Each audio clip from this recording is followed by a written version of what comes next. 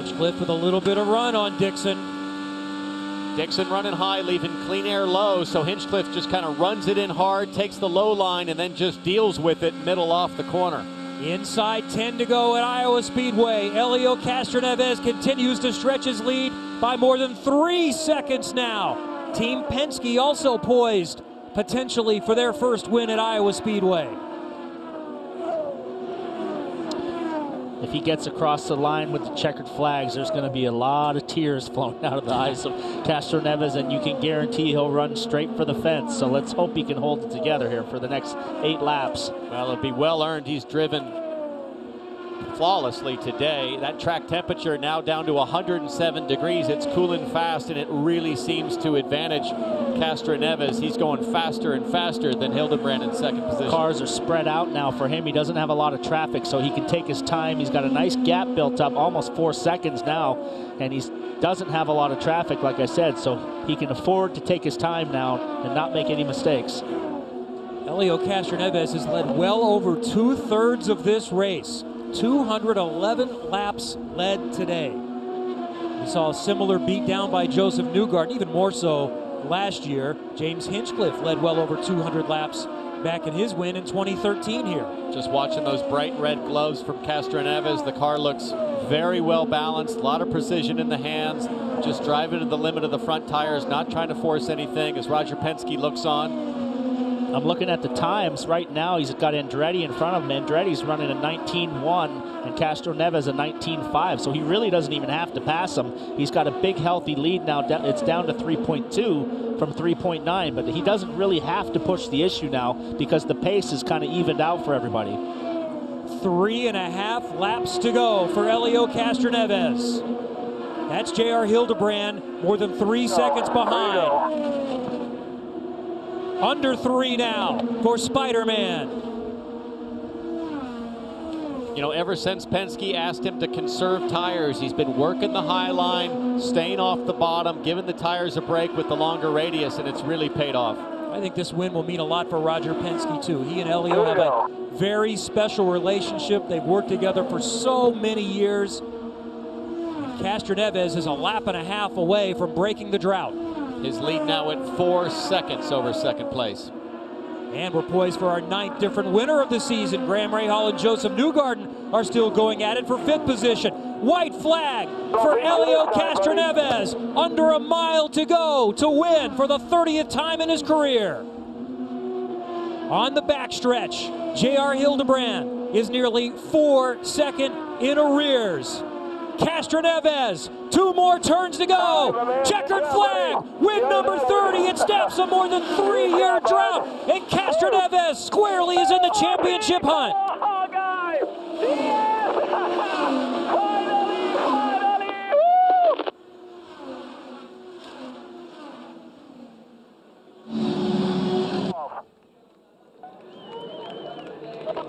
Thank you so much. I'm just going to climb the fence. It's been a long time. Woo! Great drive, Elio. Hell of a job, guys. Great job. You dominated them today, bud. 217 laps led, and Elio Castroneves wins for the first time since 2014. I wonder if he can remember how to climb.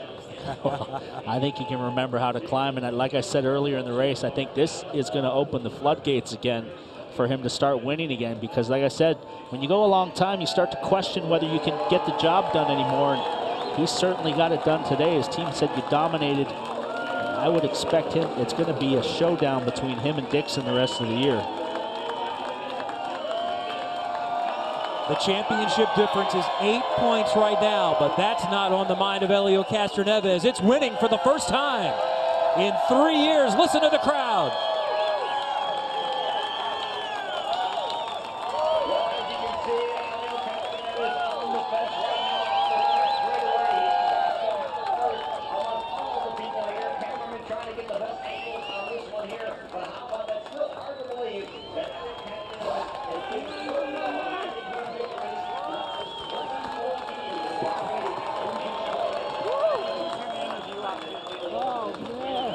Well, he said on the radio the one thing he wanted to do was find a fence to climb, and it is the first time since Detroit 2014 that he's had that opportunity, hugging the Penske car for the first Penske win here at Iowa.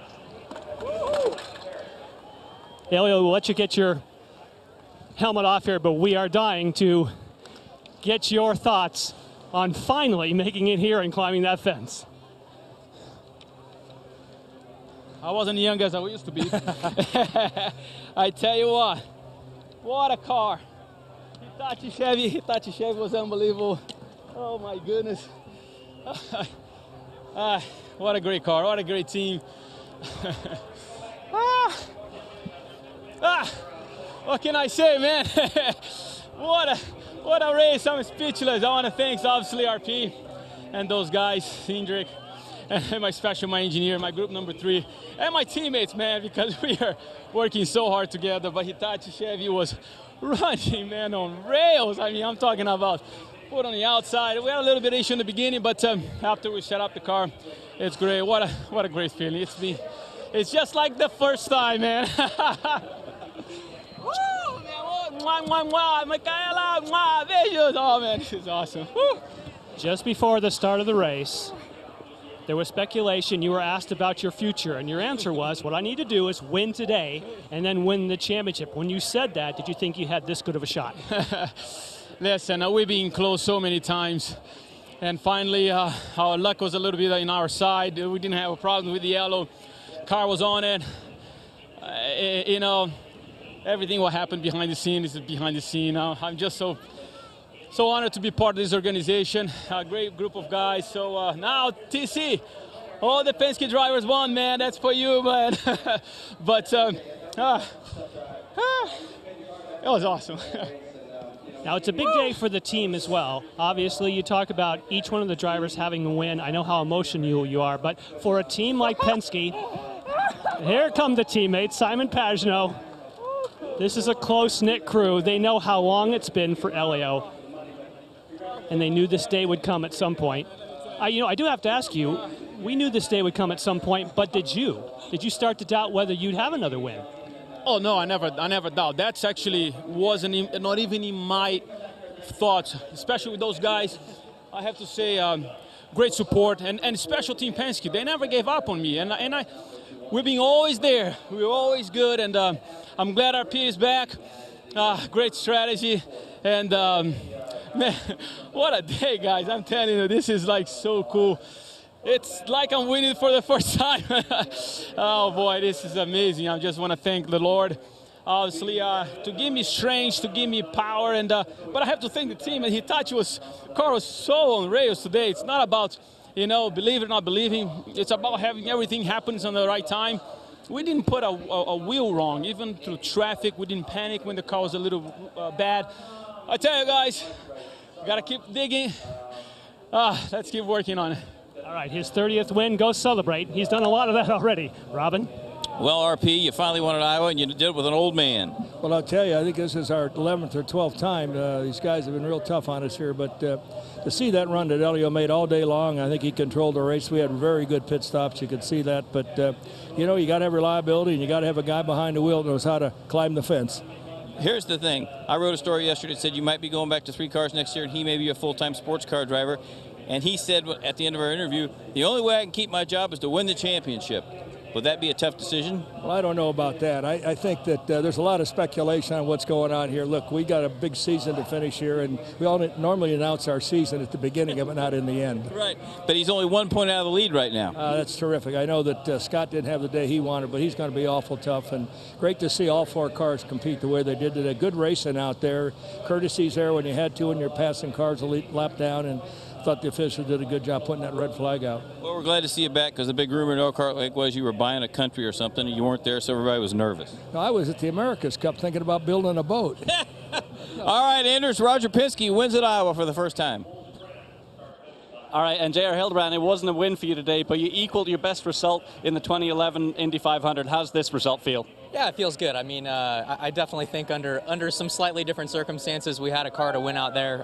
Guys made a great call to pit early and then get out in the lead at the end and try to just hustle all the way. I think, you know, if we had been on kind of equal tires with with Elio, we might have had something for him there at the end, but you know, all in all, just really excited for the Fuzzy's Vodka crew to get on the podium here again. They definitely deserved it after the weekend that we've had, and you know, hopefully this can get us kicked off for kind of the stretch run going into the rest of the year.